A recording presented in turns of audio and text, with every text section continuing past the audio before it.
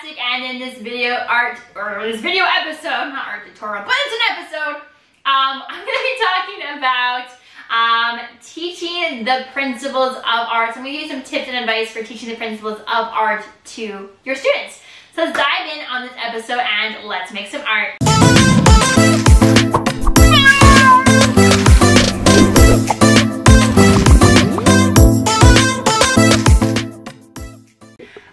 Welcome back. We are diving in on the principles of art.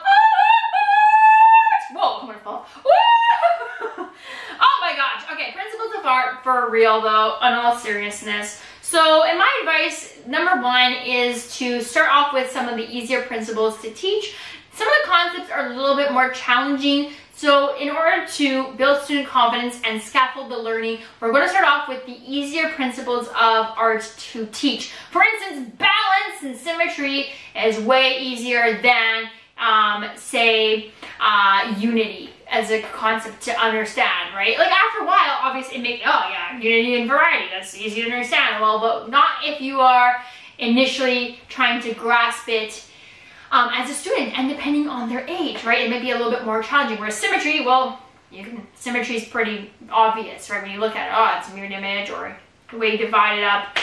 There's different ways to do symmetry. So that one's a little easier to grasp than, say, something more vague such as unity and variety, right?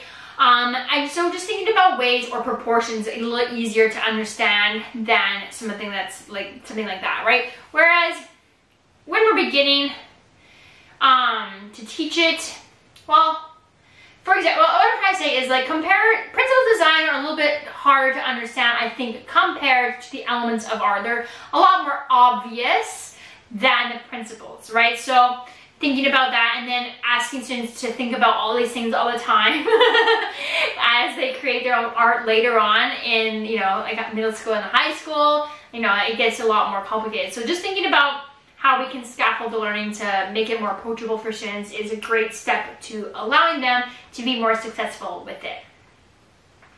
All right, now next is to do your experimentation and learning activities first before you ask them to do an entire artwork. So what I like to do is I like to spend one lesson doing like an introduction, teaching what that principle is, right? So if say is balance, okay, today we're learning about balance.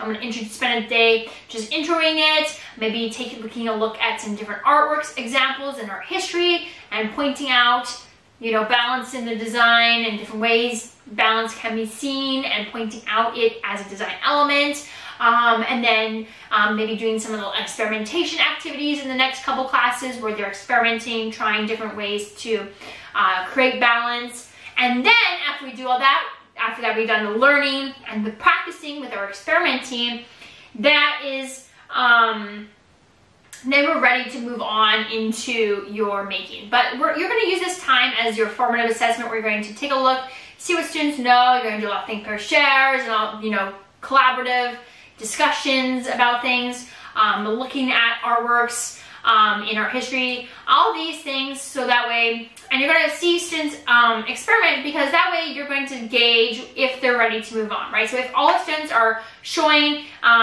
in their little experimentations that they understand balance, they can create it in a small, tiny scale or whatever in their experimentations, you can be like, okay, everybody knows it. Oh, maybe there's 5 kids that don't know it, so I'm going to pull them in. I'm going to do small group instruction with them. Or if there's just one kid who's maybe missed a bunch of days while everyone else is experimenting, you can do some one-on-one with that person, catch them up. Now everybody's at the same level. We all have a good understanding. Now we're ready to move on. Now, before we do move on, I do have a question for you. It is, what principle of design are you starting with in your class this year to teach? What principle of design do you like to start with when you teach the principles of design in art? So let me know in the comment section below the video, and also check out what everybody else says to kind of gauge it, so you can kind of get different opinions and feedback to help you be your best self. Woo! All right, number 3. I'm gonna destroy my voice doing this. Tea time! Number 3, check out this new mug I bought. This is a handmade mug by artist Dave Doby. Yep. Local potter. This mug is so legit. He has these little I'm so distracted, I know. But look at this beautiful glaze. Yeah, so 3 different levels of glaze.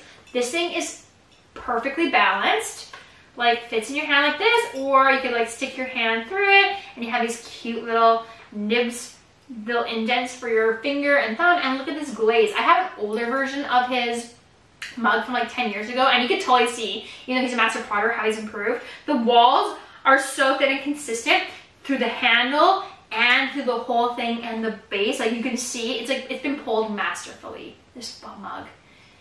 And look at this glaze that he made. Look at it, it has 3 different levels where he's dipped it, and and then you can see like the specks from the glaze coming through the rutile. Isn't that beautiful? This is ginger tea, if you're wondering. Anyways, number 3 is after, I love clay. And anyways, I have a ceramic collection, a collection of mugs from artists. Anyways, I just really love this one. You know the color of the clay underneath. I don't want to hand dip it this far. I'll drink it like this so you can see the clay. It's a beautiful mug. Okay, anyways, after they have had the opportunity to learn and understand, now you can ask them to show what they know. So you're gonna do your introduction, you're learning, you're looking at art and art history, blah, blah, blah, blah, blah. You're gonna teach it and preload them and allow them time to practice and learn technical skill. Now that you've done all that, now you're going to do an artwork in the theme of whatever principle of your design you're focusing on. And then also, this is where you're going to do your more summative assessment, give your grade or mark, for instance. So I think that is your final step, right? I don't want to give a grade or assessment when they don't actually know like what they're doing and haven't had the opportunity to learn. So we're gonna let them have the opportunity to learn first, and then now we can give them a mark on their art project. And that way it's fair, right? How can you expect them, you know, it'd be very unfair to be like, okay, you've never learned this before, go make it, and now I'm gonna give you a grade based on that, right? That's very unfair. So we're gonna learn first, and now we're going to give a grade on the artwork that they produce. And then however you do your feedback, where you are, that is what you would obviously do. It's gonna be different everywhere on how you grade or mark or give feedback or whatever it is nowadays. So do it for where you are, and then also I think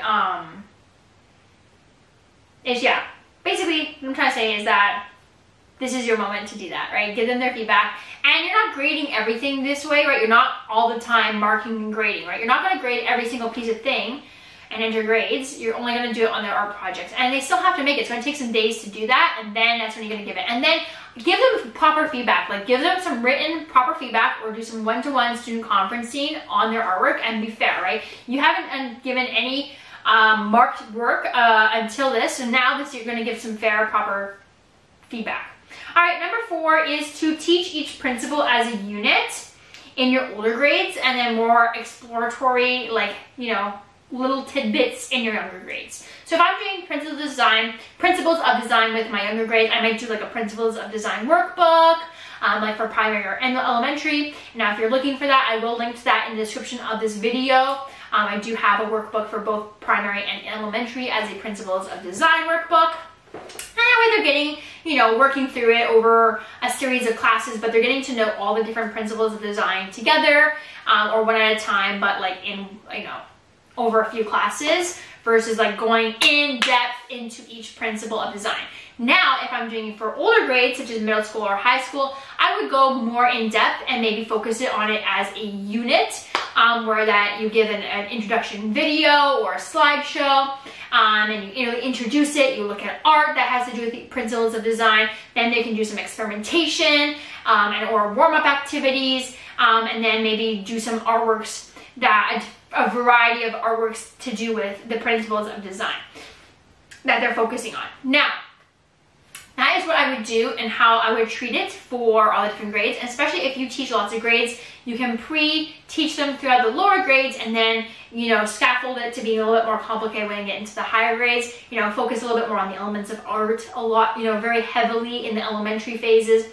In middle school and high school, focusing on those principles of the design to really allow for some complex learning. And that way it's not just like their entire element, you know, their entire education is like elements of art, elements of art, elements of art. You know what I mean? So, and then they're gonna be like, oh, art is elements of art. It's line, value, color, shape, form, space, and texture. Woo! Like, we don't want to do that, right? That's really not what art is when you're an artist. I'm just looking at my art thinking like, I think about it, but it's not what art is. Art is not going, this is an art of line. So we want to just give them the tools and build on the tools and give them the tools to create, so that way when they become an artist or they want to pursue it further, they have all the tools in their tool belts to like really make some sick art.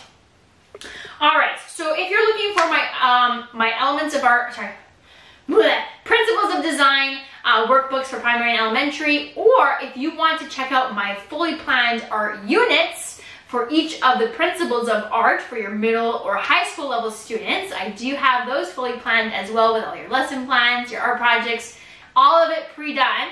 You can check out those as links below in the description of this video. I will link to them for you so you can check them out.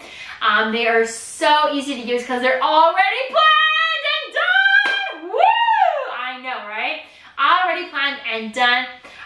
Or if you're looking for all my elements of art and principal design, or if you just want a full art curriculum to help you plan your entire year and you want access to everything, then make sure you get on the wait list for Artastic Collective Art Curriculum. It is my art curriculum where I give you all of a variety of different resources for art history and artists and elements of art and principles of design and ceramics and sculpture and different themes. If you want fully planned art lessons in giant mass bulk, you can join my membership to my Artastic Collective art curriculum by visiting artasticcollective.com or search on Google Artastic Collective, or click the link for that in the description below the video. I do enrollment twice a year, so make sure you get on the wait list to join, and I'm so excited if you decide to do that. But if you're just looking for some principles of design art lessons, you can get some ideas by checking out my resources in the description of this video.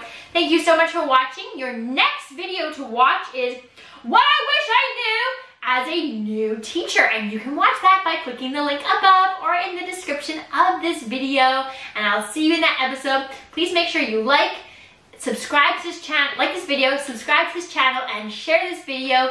That way you're gonna be able to help me continue to create these videos. I really need likes and subscriptions and shares in order for my videos to be seen. And if they're not seen, there's really no point in me continuing to do this. So please help me by continuing to like and share my videos, subscribe to the channel. I would really appreciate it, and then I will continue, I promise, to make these videos for you. Thank you so much for watching, and I'll see you in the next episode.